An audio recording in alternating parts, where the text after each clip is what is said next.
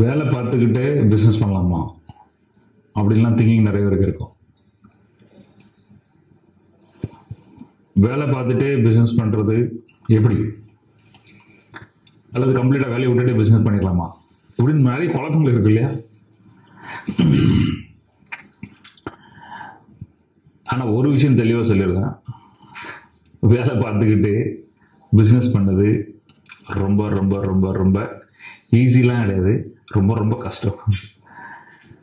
செய்யாத ஒரு இடத்துல நீங்கள் அதை தாண்டி தான் வரணும். அதே மாதிரி என்னோட பழைய வீடியோஸ் நான் சொல்றது ரொம்ப கவனமாக கேளுங்க, அது இது கான்ட்ரடிக்ஷன் ஆகக்கூடாது. நான் என்ன சொல்கிறேன்னா, நீங்கள் ஜம்ப் பண்ணும்போது ஸ்லோவாக ஜம்ப் பண்ணணும். இந்த வேலையெல்லாம் செஞ்சு செஞ்சு பார்த்து நமக்கு செட் ஆகுது ஆயிருமா. இப்போ நீங்கள் வேலையை விட்டுட்டு நீங்கள் ஜாப் பண்ணீங்கன்னா 100 விஷயம் பண்ண முடியும். அதே மாதிரி நீங்க தான் ராஜா, நீங்க மந்திரி ஆறீங்க, உங்களுக்கு பாஸ் யாரும் இருக்க மாட்டாங்க. நாசமா போறதுக்கு அங்கதான் நிறைய வாய்ப்பு இருக்கு. எதை எங்க எப்படி செய்யணுமோ அதை நம்ம செய்யாம போயிடும்.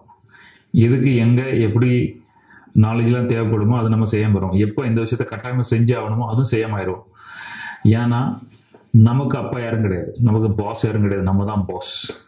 நாசமா போறதே நம்ம அங்கதான். எல்லாரும் நெட்வொர்க் மார்க்கெட்டிங் வருது, நான் வந்துடணும், எனக்கு நானே பாஸ், எனக்கு பாஸ்க்கு எல்லாம் ஒர்க் பண்ண பிடிக்காது அப்படின்னா இவன் வேலையை பார்க்க மாட்டான். நாடுறது அங்கதான். ஸோ அந்த கவனம் இருக்கணும். மெயினாக ஒரு விஷயம் நீங்கள் வந்து கவனிக்கிறது என்னன்னா, வேலையை விட்டுட்டு நீங்கள் வந்துட்டு பிஸ்னஸ் பண்ண ஆரம்பிக்கணும் அப்படின்னா முதல்ல ஒரு 8 மாதம் அல்லது 1 வருஷம் பணம் வந்து உங்கள்கிட்ட ரெடியாக இருக்கணும். அல்லது உங்களுக்கு செலவழிக்கிற பணம் வந்து குறைக்கணும். பிஸ்னஸ் வந்தாலும் சரி வராட்டினாலும் சரி இந்த பணம் கரெக்டாக ஓடிடும். உங்களோட லைஃப் ஸ்டைல் இருக்குல்ல, உங்கள் வாழ்க்கை ஸ்டைலில் அந்த தரத்தில் எதுவுமே பாதிப்பு ஏற்படக்கூடாது. அந்த மாதிரி பணத்தை சேமிக்கணும். ஒரு 5 மாசமாவது 8 மாசமாவது 1 வருஷமாவது மினிமம் 3 மாசம் ரொம்ப ஷார்ட் பீரியட். ஓகே, ரொம்ப ரொம்ப ஷார்ட் பீரியட். ஒரு 5 மாசம் 6 மாசம் இருக்கணும், அல்லது 8 மாசம் தான் நார்மலான பீரியட். 8 மாசம் நீங்க இப்போ எப்படி வாழ்றீங்களோ அதே வாழ்க்கை எந்த பிரச்சனைலாம் வாழ முடியும்.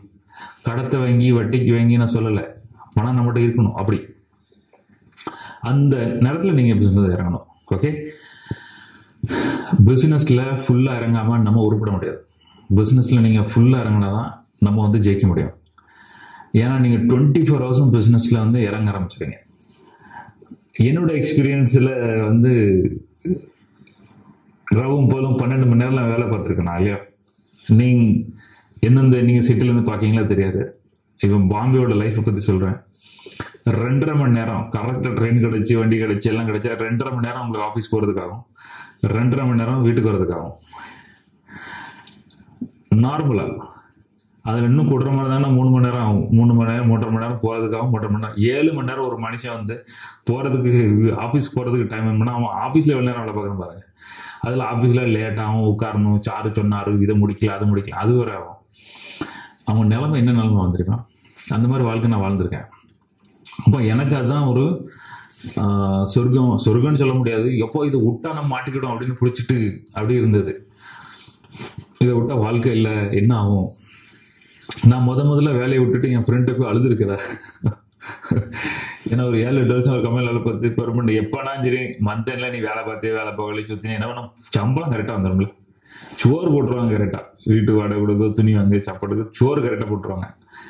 ஆனா திடீர்னு மாசம் கடைசியானா ஒன்னும் ஆகாடா என்னடா பண்ணதுன்னு ஒரு பயத்துல விட்டாகும் போது எனக்கு அழுகு வந்துட்டு என் ஃப்ரெண்டை புக்கு அழுதுகிட்டு என்ன சத்தியமா சொல்ல அழுதுறா. பைக்ல என் ஃப்ரெண்ட் இருக்கான், அவன் பிசினஸ் பண்ணிட்டு இருக்கான். அவன் தான் சொல்லலாம் பிசினஸ் வாடா, இந்த பிசினஸ் நல்லா இருக்கும், அந்த சிசிடிவி கேமரா பிசினஸ் பண்ணிட்டு இருக்கான். அவன் போய் அழுதுட்டு இருந்தேன் நான் அவன்கிட்ட, என்ன பிசினஸ் வா அது ஜெயிக்கலாம் அப்படின்னு. இருந்தாலும் பயந்து போய் திரும்ப நான் வேலைக்கு போயிட்டேன். பிசினஸ் பத்தி யோசிக்க பார்க்கல. 17 கம்பெனி அபிஷியலா, இதுல அன்அபிஷியலா வேற நிறைய கம்பெனி ஜாயின் பண்ணிருப்பேன். ஆஃபர் லெட்டர் வாங்கி வேலை பார்த்து 2 வருஷம் 3 வருஷம் 6 மாசம் 8 மாசம் லைன்ல வேலை பார்த்துருக்கான். பெரிய பெரிய கம்பெனிஸ், சின்ன சின்ன கம்பெனிஸ், எல்லா கம்பெனியும் ஒர்க் பண்ணிருக்கேன். ஆனா அந்த வாழ்க்கையும் பிசினஸ் பண்ற வாழ்க்கையும் பார்க்கும்போது பிசினஸ்ல நான் எப்போ ஃபுல்லா இறங்கணும்னா அப்பதான் என்னால ஜெயிக்க முடிஞ்சு.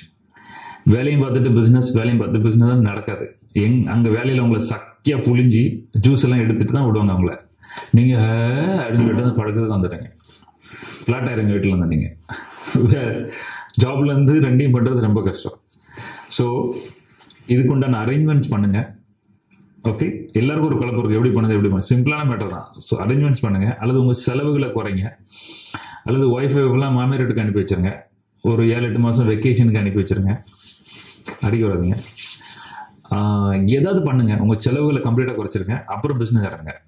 வாயை கட்டி வயிற்ற கட்டி அதை ஸ்டார்ட் பண்ணணும். அது மாதிரி தீயா உழைக்கணும். நான் தான் பாஸ்ன்னு சொல்லி நாசமாக போயிடக்கூடாது. இந்த வேலையெல்லாம் பண்ணிட்டு அப்போ தான் பிஸ்னஸ் இறங்க முடியும். ஸ்ட்ரெயிட்டாக ஒன்று சொல்கிறேன், பிஸ்னஸ் ஸ்டார்ட் பண்ணோம் அப்படின்னா நீங்கள் கம்ப்ளீட்டாக உள்ளே இறங்கினா மட்டும்தான் அந்த பிஸ்னஸ் ஜெயிக்க முடியும்.